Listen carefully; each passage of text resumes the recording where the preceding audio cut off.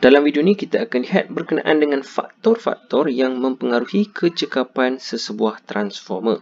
Okey, jadi ada 4 faktor yang mempengaruhi kecekapan transformer, iaitu yang pertama adalah arus pusar dalam teras besi. Okey, apa yang dimaksudkan oleh arus pusar ini adalah untuk kita punya transformer. Okey, sebagai contoh, cikgu lukiskan transformer kita. Kita ada gegelung primer dan juga gegelung sekunder.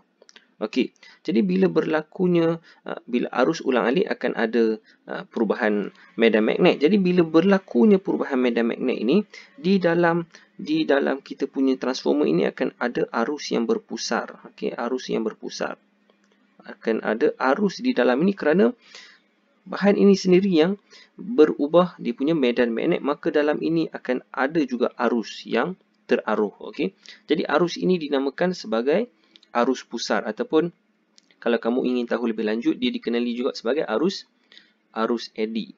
Okey, jadi bagaimana kita nak kurangkan kesan ini? Kerana bila adanya arus pusar, apa yang berlaku adalah tidak kesemua kesan magnet ini ataupun dia akan dipindahkan kepada gegelung sekunder. Jadi dia akan menyebabkan kecekapan transformer itu berkurang kerana arus ini juga dia akan menghasilkan haba. Jadi dia akan bila haba ada, maka teras besi akan jadi panas. Jadi kuasa yang dibekalkan oleh gegelung primer ini dia akan dipindahkan melalui haba. Jadi kita tak dapat kuasa yang dipindahkan untuk gegelung sekunder. Jadi cara untuk kita kurangkan arus pusar adalah dengan kita menggunakan teras besi berlamina. Okey, macam mana tu teras besi berlamina?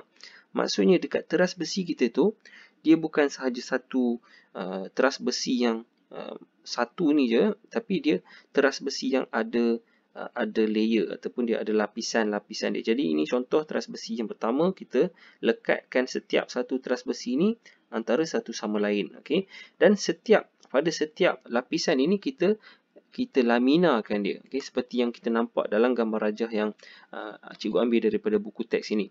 Okay, jadi kalau kita tengok untuk setiap teras besi ini, kita tengok pada gambar rajah ini, dia ada lamina dia untuk setiap lapisan teras besi. Jadi bila adanya lapisan ini, dia dapat mengurangkan arus pusar dalam kita punya transformer.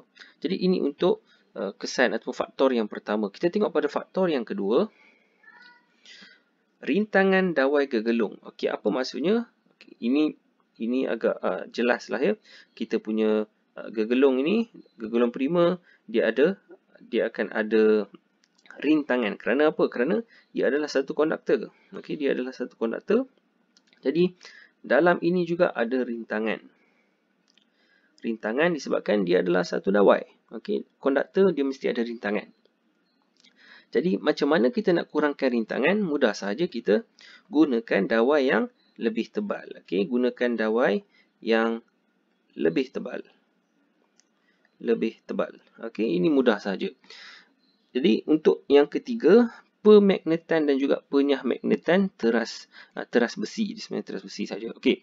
Jadi pemagnetan dan penyah magnetan teras besi ini, dia adalah bila kita punya transformer tadi, untuk dia magnet dan nyah magnet ini, dia akan menggunakan tenaga. Okey, dia akan menggunakan tenaga.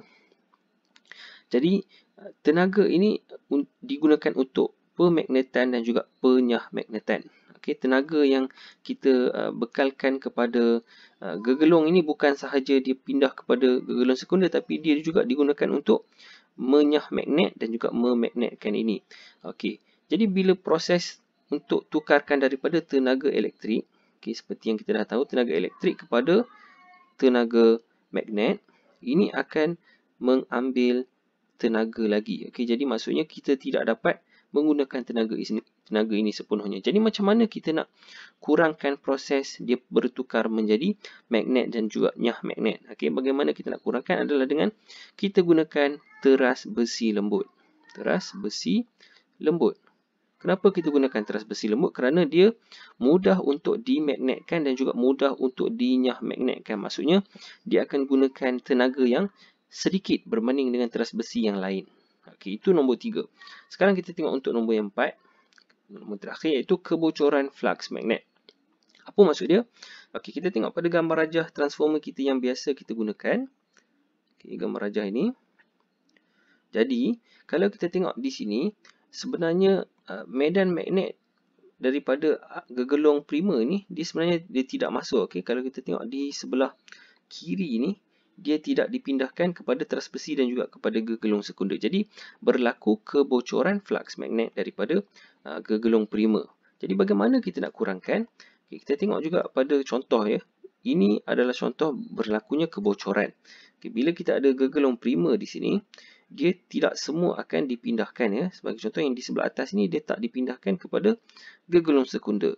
Jadi, apa kita punya cara untuk selesaikan dia adalah dengan kita gulungkan sekali. Okey, gegelung sekunder berada di luar ini, gegelung prima berada di dalam dia.